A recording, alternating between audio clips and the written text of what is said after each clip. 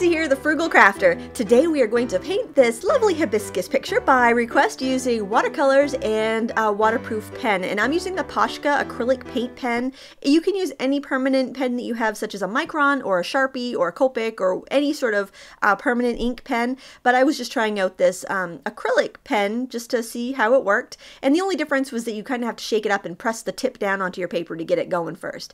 I'm starting with the center of my hibiscus, just making kind of like a wiggly dotty circle, and then I'm making the base of each of the petals just by making kind of double lines coming out around the center.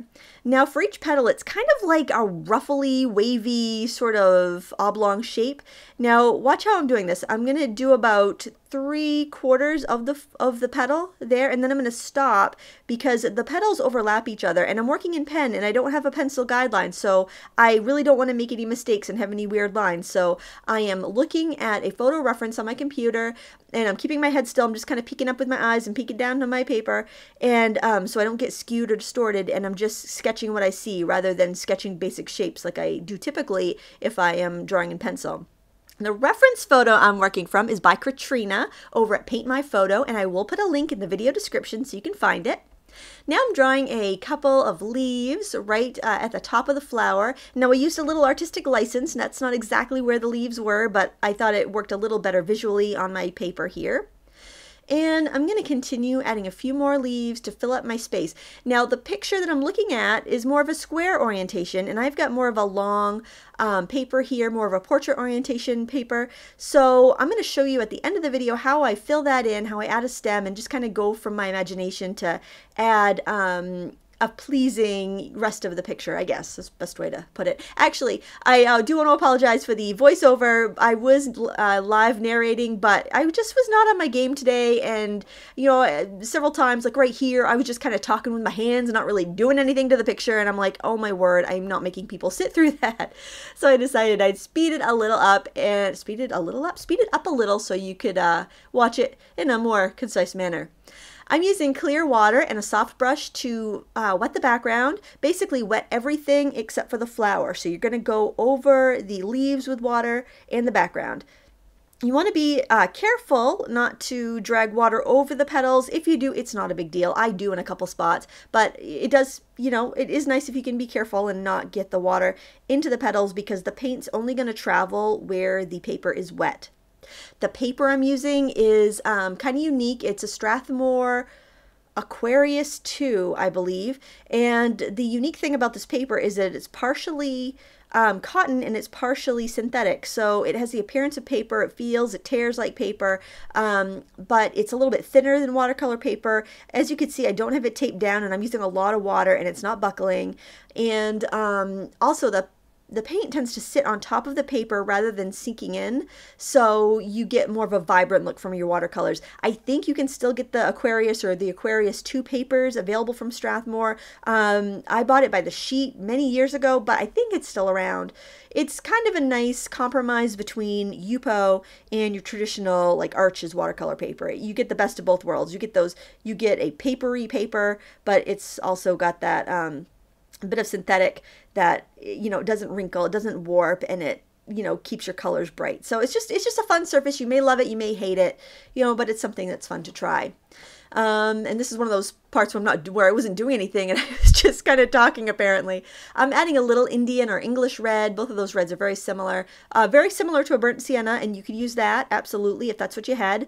I just was in a huge creative rut and I needed to just break away from my normal colors. And I want to thank everyone who leaves requests, because I had several people this week request a hibiscus, and I had a couple people request earlier to paint a hibiscus, but I hadn't seen a photo that I wanted to work from, and I didn't have any. There ain't no hibiscus is growing in Maine in January, dear.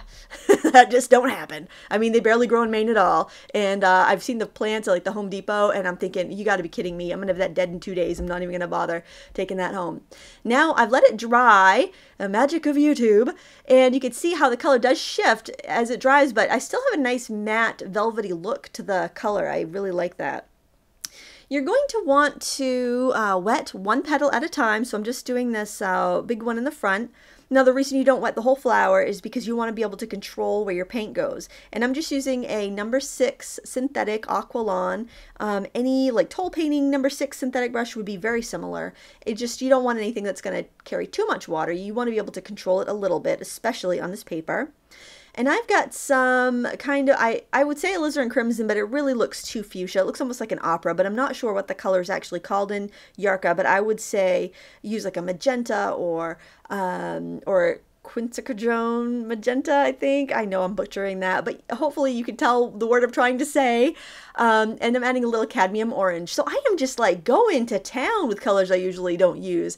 Just, I'm telling you what, I had my wax melter on with some like tropical pineapple-y, yummy wax melts in it. I had my space heater blasting under my desk, and I'm painting a hibiscus with crazy bright colors. I was just like, okay, I've had enough of like Sub-Zero Maine January. I need to break out of this rut. Now I folded a paper towel and I've just kind of lifted up little stripes of lightness on the petal just to give it kind of that kind of light papery look.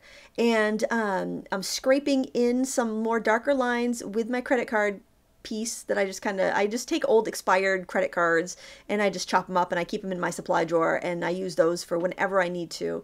You need to scrape lines into my pictures. I really like that color. You can see that it's subtle. I decided to go with a lighter colored hibiscus rather than like one of the bright reds or the bright fuchsias that are more solid toned, because I didn't think it'd be as interesting to paint. I like it when a petal has like light, medium, and dark values, and you can really see the texture. It's got like a crepe papery texture to it. Here I'm adding like a darker color, and if you notice, it's underneath where the adjacent petal is overlapping it. So it's on the underside, and that's just going to give a little visual depth and a little bit of shadow under that petal. Now I'm turning the paper, obviously, duh. I'm wetting the petal that's not touching the one I just did. And the reason for that, again, so we don't have our colors bleeding together where we don't want them.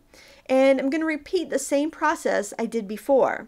So this time I decided, though, I would see it doesn't really matter what colors you start with. I thought I'd start with yellow this time, just for, you know, something different. And then I'm going in with my magenta, and we'll get some orange in there as we go. So yeah, I was ready for something summery. It's nice to, when you're in a rut and you can't think of what you want to do, to be able to look at those requests and come up with some really cool ideas. And they're a little orange, and you can see that the petal was wetter on this one, so the color is really flowing. Here I'm guiding it a little bit with my brush, just kind of dragging it around.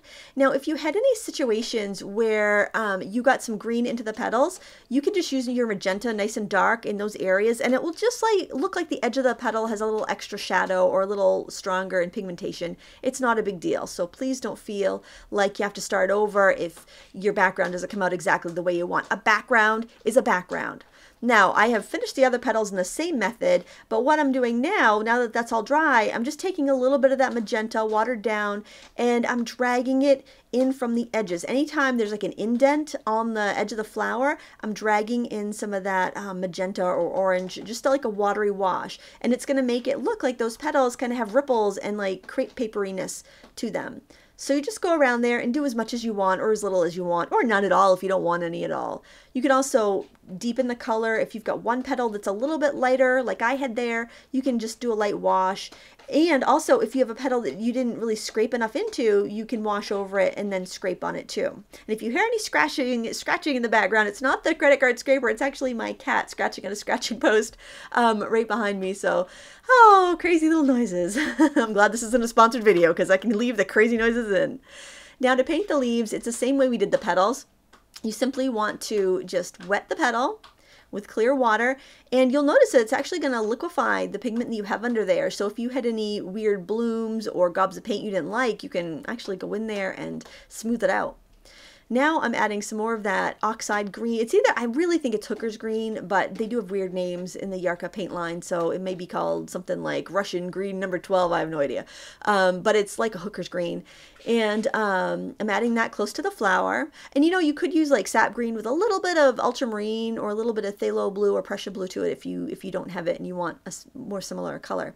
Now I'm adding some of that cad yellow light or lemon yellow, any sort of like cool yellow. That's the yellow I'm using the whole way through. I think it's cad yellow light because it's so opaque. And then I'm just using my brush to guide it around there a little bit. You feel free to, you know, go back, add some in, blot some out until you get it right. Watercolor is not scary. It's not permanent. As soon as you put it on the paper, you definitely can play in it. So you want to just go around and do the same to the other two petals. Now, here's a trick. Since your paint's going to stay wet a long time when you're working wet into wet, and especially if you're working on a paper that's got a lot of sizing or some synthetic elements to it, you can actually paint several parts at once. So if I wasn't doing a video when I first did those petals, I would just grab two petals that were across from each other and paint them at the same time, like I'm doing here to these leaves. It saves a lot of time. In fact, a lot of times when I'm painting, I'm impatient and I'll have like 4 paintings going at once. And when one is too wet to work on, instead of stopping and drying it, I just grab the next painting and I work on that for a bit and I just kind of trade it around. Now I'm just freehanding in a stem and I'm kind of thinking that I need to do something else with the bottom of this picture, but I do want to deal with these leaves while the paint is still wet. So I'm dragging out a little bit of shadows and scraping in as normal with my credit card scraper because that's like my favorite tool. And then I'm pulling my stem down a little bit further. Now pay attention to balance when you're working. You can totally freehand, you can totally add things. You don't have to be, and you shouldn't be a slave to what your photograph shows you if you're working from a photograph. Feel free to edit, feel free to add, feel free to embellish. You're an artist, it is your right to do that. So I've just added another little leaf here and a little more color. I like to have a lot of color. I like to drip color in and keep it really pure and, you know, really washy and loose. And then after it's dry, I can always go in and add more details. That's me. That might not be a comfortable way to work for you, but I would recommend trying it just to see, because you'll never know if it's for you or not until you try. Now, I know the splattering's not for everyone. I really enjoy doing it. I think especially if I feel like one side of the picture is a little too heavy, then I splatter, and I think I want to splatter a little bit of yellow into the center of that picture too, because the center of the flower is yellow, and that just kind of looks like that pollen is just kind of coming free there in the middle of the picture. And again, use your judgment. If you don't like the splatters, don't do it. You may want to do some collage on there. You may even want to paint this in your art journal and, you know, add some journaling there or gesso over portions of it. That's a great thing you can do if you're not happy with a bit of a paper, a piece of a painting. Gesso over that puppy and, you know, collage something there or write something there. No, they think you planned it that way. You're the artist. You're in control. It's your picture.